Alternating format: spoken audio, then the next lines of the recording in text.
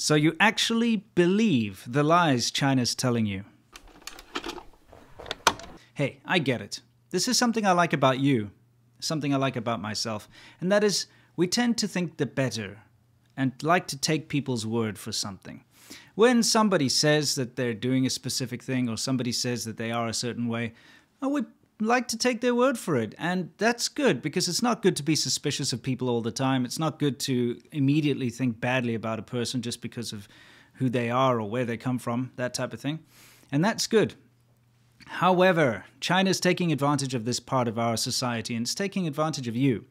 And I'd like to start by showing you a little clip. This clip that you're seeing now is the big celebration, National Day celebration.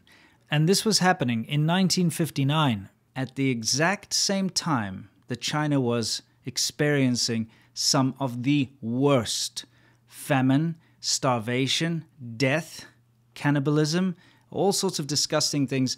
This was happening because of the bad policies put forward by Mao Zedong and the Communist Party of China. The same exact government and the same people that are still in power today.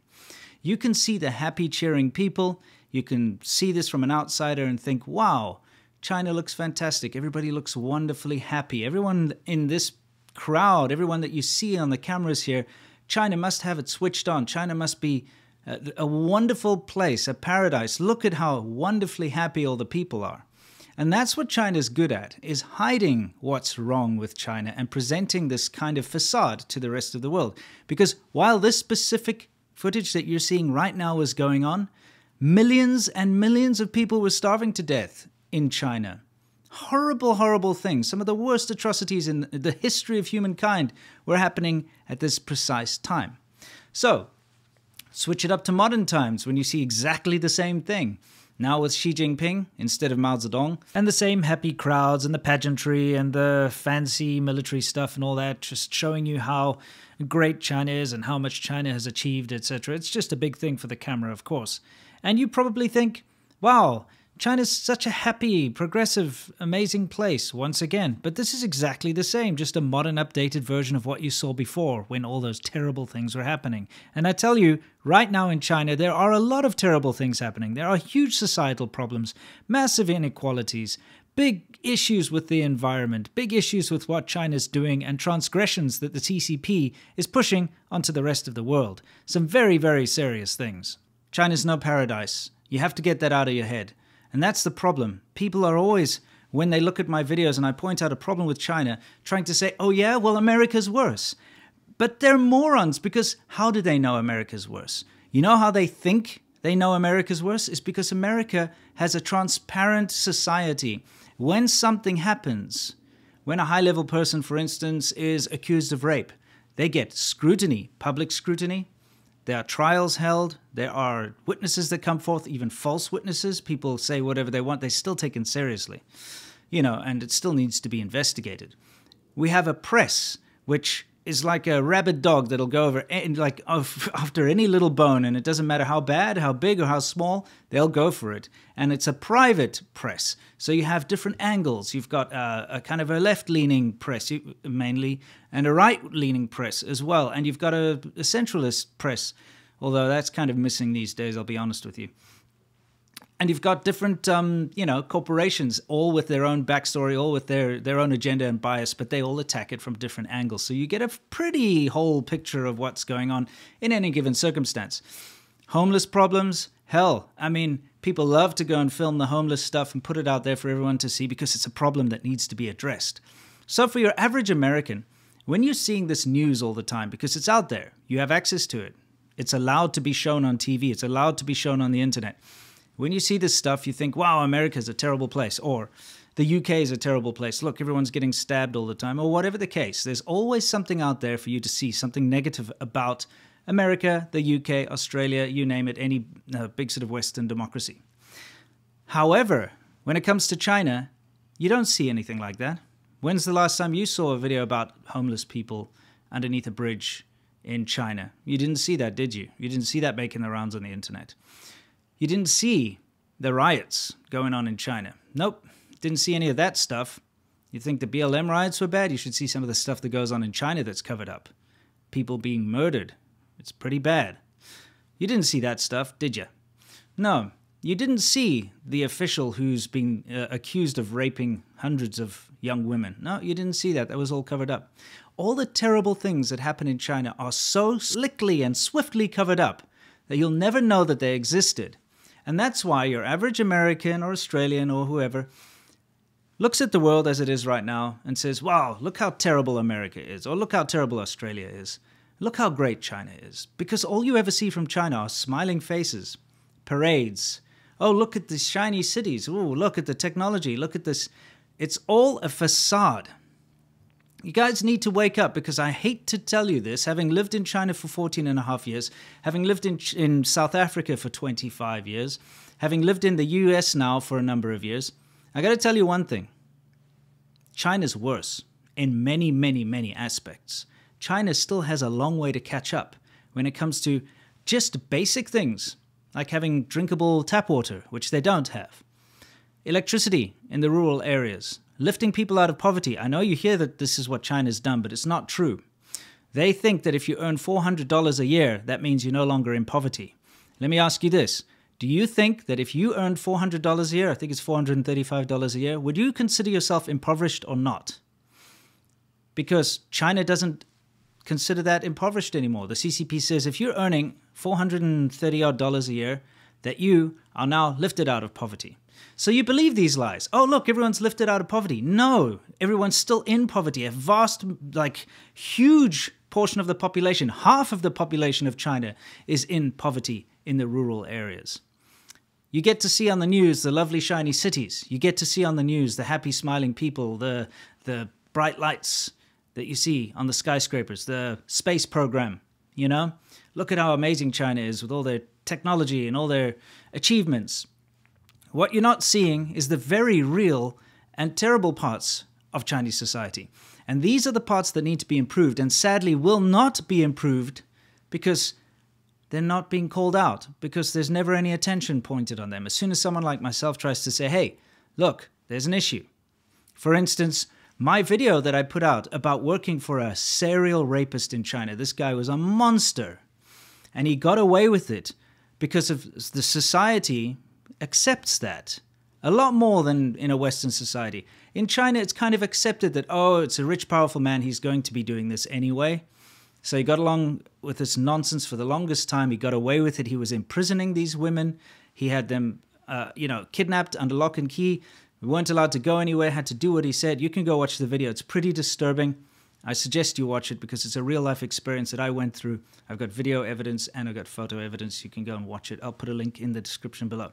Either way, you've got this kind of situation.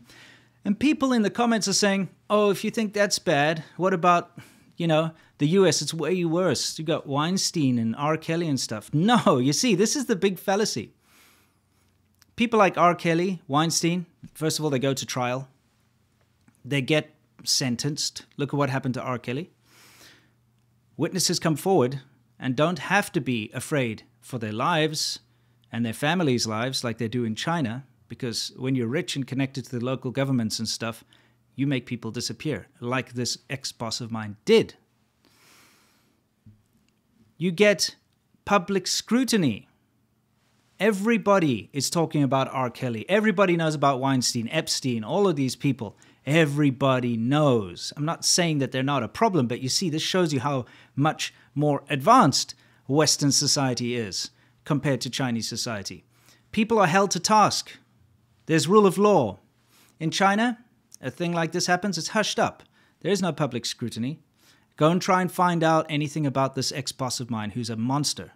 It's been scrubbed off the internet because he's got connections. Try. There's a few newspaper articles, a few little clips here and there, small stuff for what this guy did.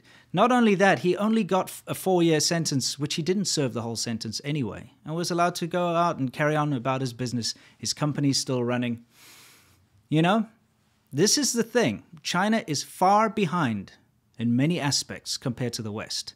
But morons out there keep trying to think that America, the US, or other Western countries are actually the ones that are terrible and far behind China. You see, China has you tricked. Look, I've got so many examples. You can look through my videos. But when I talk about problems that exist in China that I've witnessed with my own eyes, that I've experienced myself, that I have video evidence of, I'm not making this shit up. Food safety, quality of life when it comes to just health because of the pollution and things like that. Construction quality. The fact that there's no rule of law in China. You can literally just be snapped up if they want to snap you up. People have no rights. You cannot own land. There are so many, many things when it comes to the way children are educated, when it comes to the kidnapping, when it comes to compassion in society. There are so many aspects of Chinese society which are very, very far behind the West. You cannot allow yourself to think it's not the case. Because you know what that does at the end of the day?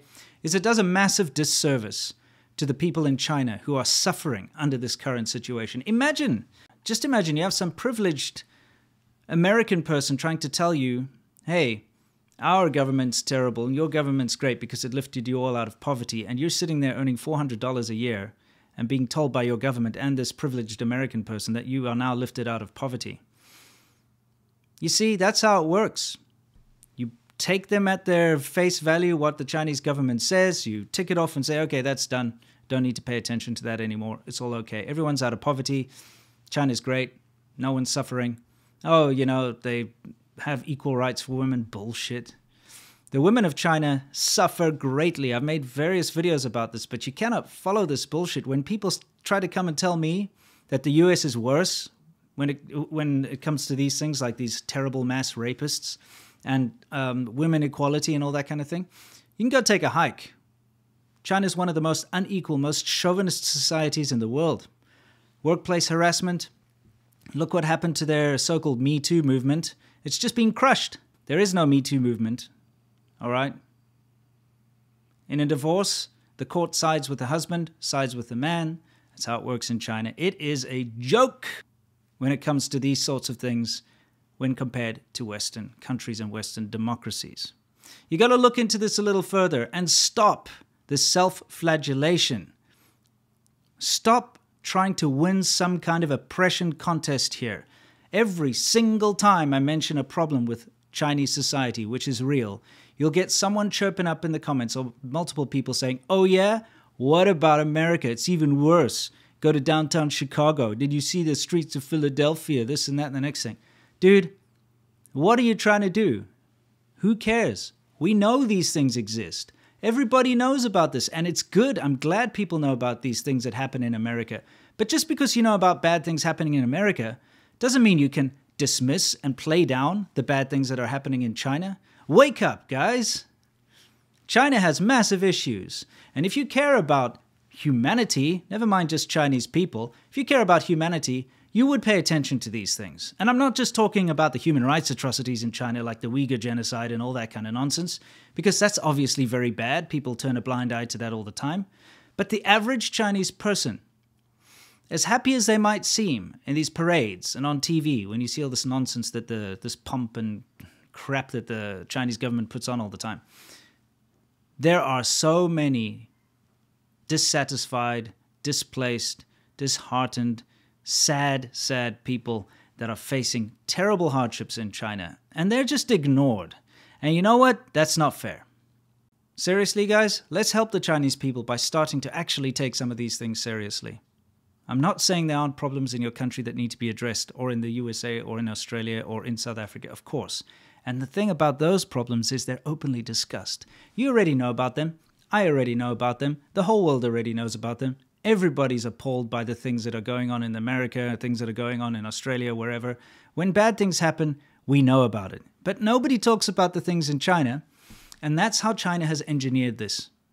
That's how they have influenced the mainstream media. That's how they have influenced your mind. You somehow think that these problems are worse in your country just because you can't see them in China.